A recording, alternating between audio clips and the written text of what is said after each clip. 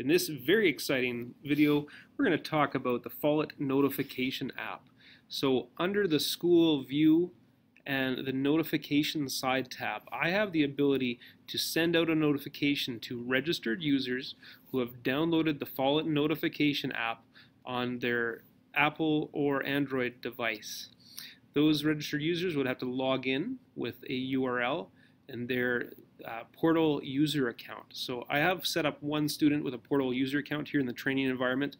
As you can see that I can send a message to one of my users who are students, and I can pick an icon that will show up for them.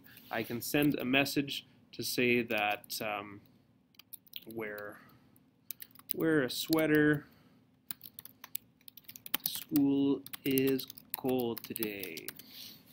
And I can hit send notification. Just takes a second, and then it'll keep track of all the different notifications I've sent, including the target group.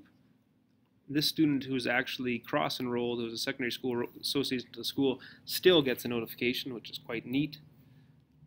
And it just takes a second or two, and it starts getting pushed out to mobile devices. So this is an exciting piece, possible when we have students, staff, etc. on Portal, or even just for staff who have logged into the Follett app. And you can get that on the Apple Store or on Google Play.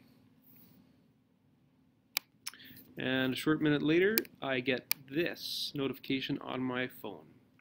So this is an exciting point to look at a little bit later after we get started up, is the ability to do notifications.